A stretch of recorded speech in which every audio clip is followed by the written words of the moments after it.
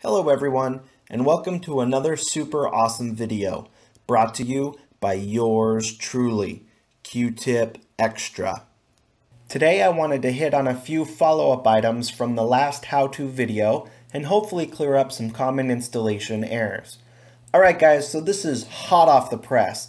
Literally as I was preparing this video, I was greeted with version 12 update on my Quest. With this new headset version, you should now automatically see all installed apps right here under the unknown sources. If so, you should now be all set to open Google Files straight from here, and you could proceed with the installation of Call of Duty Mobile from the previous video.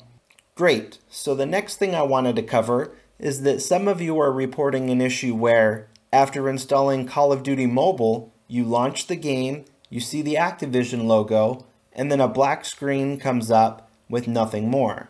The reason this game is not loading all the way is because the OBB file was not installed correctly. So next, let's go back over these steps and make sure we installed it correctly and see if we can get it running. So let's exit this, then we'll navigate down here to Library.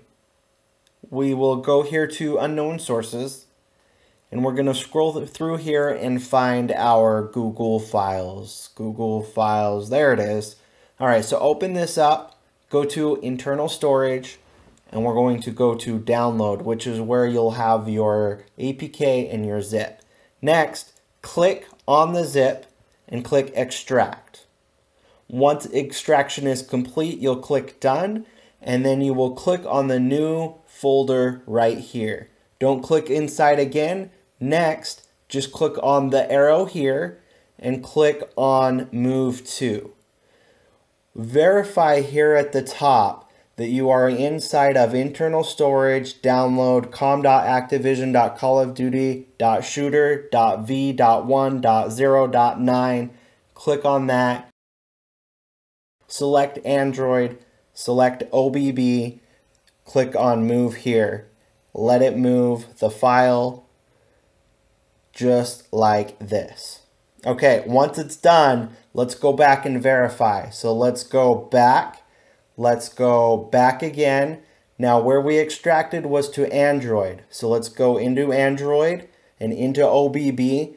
Now in here we should see that same folder. Now I want to go into this and we will see main.395.com.activision.callofduty.shooter.obb.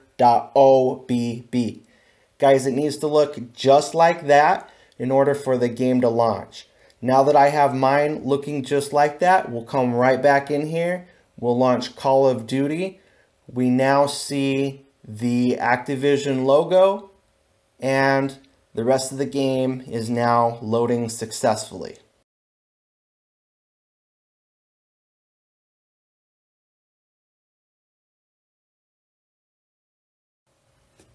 And with that, thank you all so much for watching. Have fun and enjoy.